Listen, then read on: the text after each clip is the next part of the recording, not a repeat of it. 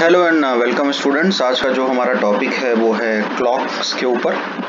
Okay, so synchronous system use a clock to distinguish one step in computation from the previous और the next step. Synchronous system, asynchronous system आपको already पता है। जब synchronous system की बात करते हैं तो जो कंप्यूटेशन होगा उसमें दो साइकिल्स के बीच में जो क्लॉकिंग होगी वो सिंक्रोनाइज्ड होगी।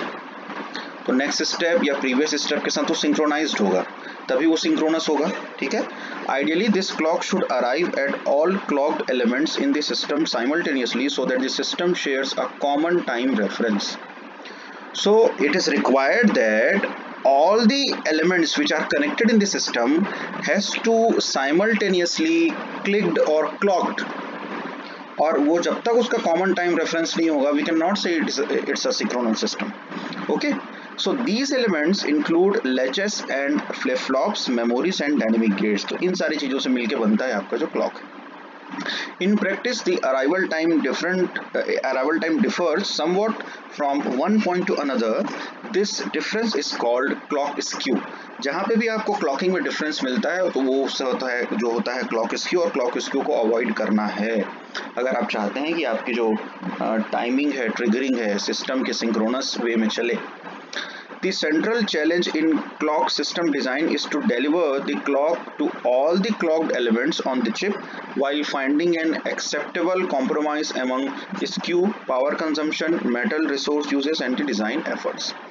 तो इतने सारी चीज़ों के बीच में हमको एक कॉम्प्रोमाइज़ इस्टेब्लिश करना है, या कहना चाहिए एक हमको मेथड निकालना है, एक वे निकालना है जिससे हम स्क्यू को, पावर कंजम्पशन को, मेटल रिसोर्सेज के यूज़ को और डिज़ाइन एफर्ट्स को क्या कर सकें, रिड्यूस कर सकें या फिर इम्प्रूव कर सकें, उसके एफिशिएंसी को बढ़ा सकें। ठीक है। A system is design to use one और मोर clocks. The logical clocks are idealised signals with no skew used by the logic designer when describing the system with a hardware description language. For example, a system with flip-flops requires a single logical clock, usually called clock. A system using a two-phase transparent latches require two logical clocks, phi 1 and phi 2. Phase 1 and phase 2 we can say also. Unfortunately, mismatched clock network paths and processing and environmental variations make it impossible for all clocks to arrive at their ideal times. So the designer must settle for actually receiving a multitude of skewed physical clocks. Okay, so ये सारी चीज़ें हमको देखनी पड़ती हैं जब हम clocking करते हैं। तो जो भी हम दो क्लॉक्स यूज़ कर रहे हैं उनके बीच में जो है कोई स्क्यू नहीं होना चाहिए, और डिज़ाइनर को ये ध्यान में रखना पड़ता है कि जो भी एलिमेंट आप यूज़ कर रहे हैं क्लॉकिंग करने के लिए या क्लॉक बनाने के लिए या क्लॉक जनरेशन के लिए, उसमें जो है प्रोसेसिंग और उसकी जो एनवायरमेंटल वेरिएशन है उससे वो क्या रहे, अनअफेक्टेड रहे। Distributing a single clock across the entire chip in a low skew fashion is challenging. Distributing more than one is nearly impossible. Therefore, most systems distribute a single global clock, even though they may need multiple logical clocks. Local clock gates located near the clocked elements produce the physical clocks and drive them to the elements over short wires. Example of clock gators include buffers, AND gates to stop the clock to unused units, inverters to produce complementary clocks, and pulse generator for pulse latches. तो इतने तरीके से हम लोग कर सकते हैं। Inverter के थ्रू भी हम लोग क्लॉकिंग जनरेट कर सकते हैं, AND गेट भी हम लोग लगा सकते हैं, है ना, क्या करने के लिए, क्लॉक को स्टॉप करने के लिए जो अनयूज्ड हैं, और हम पल्स जनरेटर का भी यूज़ कर सकते हैं जब हमको पल्स लैचेस के लिए क्लॉक जनरेट करना है। The term clock skew has been used informally in many ways. We define skew as the difference between the nominal and actual inter-arrival time of a pair of physical clocks. दो clock आई, उनके बीच में जो nominal या actual inter arrival होगा, कितना difference होगा, few seconds का, nano seconds का, माइक्रो सेकंड्स का, उसी को हम बोलेंगे स्क्यू। फॉर एग्जाम्पल फिगर 13.18, यहाँ पे जो नेक्स्ट में ये फिगर दिया गया है, इसमें आप देखिए क्लॉक 1 आ रहा है 200 पिको सेकंड पे और ये आ रहा है 195 पिको सेकंड पे, और यहाँ से आपको 60 पिको सेकंड की प्रोसेसिंग करना है और यहाँ पे 90 पिको सेकंड की प्रोसेसिंग कर रहे हैं। यहाँ से भी आप देख सकते हैं डिफरेंसेस को। ठीक है, तो ये क्लॉक स्क्यू का एग्जाम्पल है।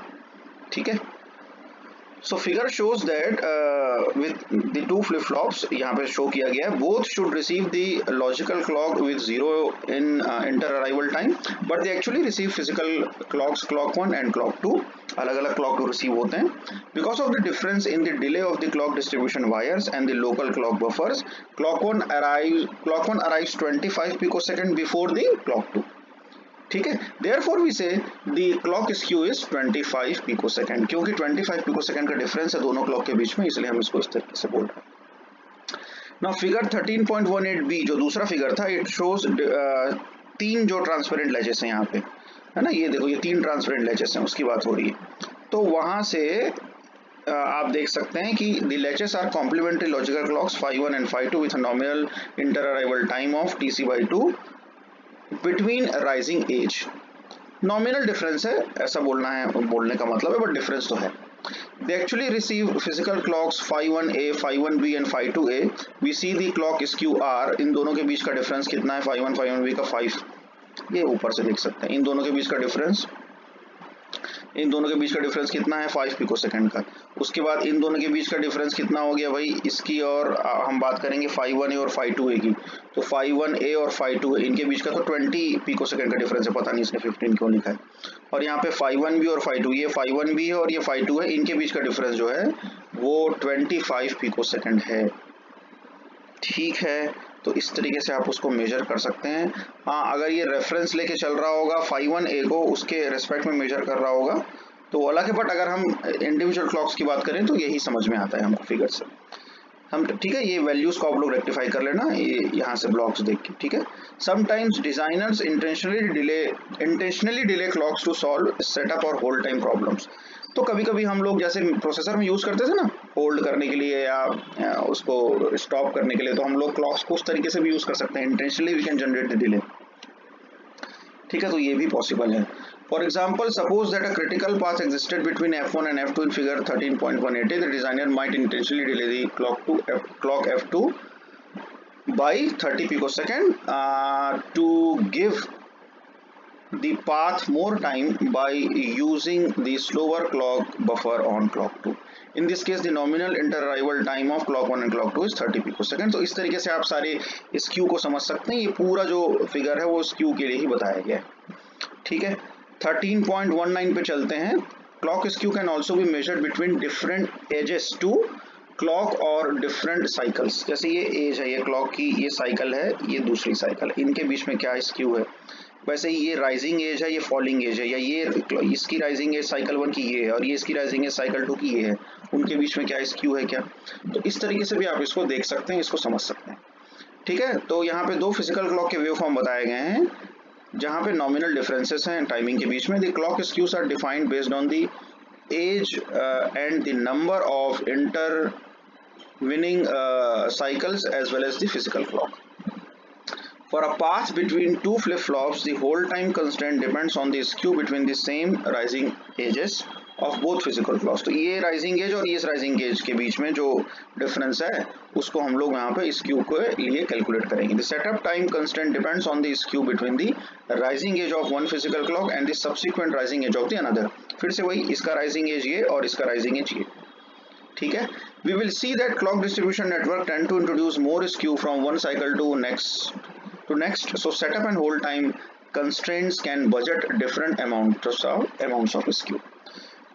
तो क्लॉक साइकिल्स के बीच में भी आपको क्लॉक स्क्यू देखने को मिलेगा और उसके बीच में भी आपको डिफरेंट स्क्यूज देखने को मिलेंगे. तो वो सारी चीज़ों को आपको ध्यान में रखना है जब आप एक्चुअली डिज़ाइन करेंगे क्लॉकिंग सिस्टम आपके आईसी के लिए. ठीक, the actual clock skew between two clocked elements varies with time and it is different from one chip to another. एक चिप से दूसरे चिप में भी इसका डिफरेंस होता है. Moreover, it is unknowable at design time. Design time में हम ये डिसाइड कर सकते हैं कि कितना क्लॉक स्क्यू आने वाला है. ठीक है, आप कोशिश करेंगे सारी तरीके से, you will do whatever measures are required to reduce the clock skew, but you cannot guarantee that at the time of the design or after the design your design will be free from the clock skew. ये कहने का मतलब है. ठीक है, from the engineering perspective, a more useful parameter is the clock skew budget. The clock skew budget should be larger than the actual skew encountered on any long or short path on any working chip, yet no longer than necessary lest the chip be over designed। ठीक है, तो पहले से ही आप उस parameter को consider करके चलिए। जब आप क्लॉकिंग कर रहे हैं, क्लॉक सिग्नल बना रहे हैं, उसको आप क्लॉक बजट में इंक्लूड कर लीजिए कि भाई आपका जो एनकाउंटर्ड होगा वो स्क्यू, एक्चुअल स्क्यू से आप उसको लार्जर देन लेके चलिए पहले से ही। ठीक है, जो भी शॉर्ट या लॉन्ग पाथ ले रहे हैं आप, और इतना भी लार्ज नहीं होना चाहिए कि आपका जो चिप है उसकी ओवर डिजाइनिंग करनी पड़े। ठीक, तो ये सारी चीजें इसके अंदर कवर की गई। ठीक है, इसके आगे के जो टॉपिक्स हैं इसमें कुछ नहीं बचा है। क्लॉक सिस्टम का एक आर्किटेक्चर डिस्कस करना है और ग्लोबल क्लॉक जनरेशन है। ग्लोबल क्लॉक जनरेशन तक ही हम लोग पढ़ेंगे, तो नेक्स्ट क्लास में मैं आपको ये बता दूंगा इसके आगे के बारे में, ग्लोबल क्लॉक जनरेशन क्या होता है और क्लॉक सिस्टम आर्किटेक्चर क्या होता है। So we will study about this and some of the other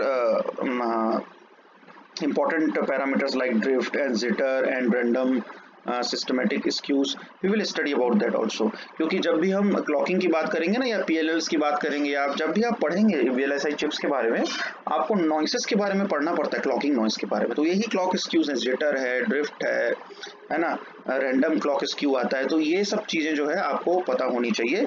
तो नेक्स्ट क्लास में हम ये इन चीज़ों के बारे में भी स्टडी करेंगे। Thank you for listening and watching to this particular lecture.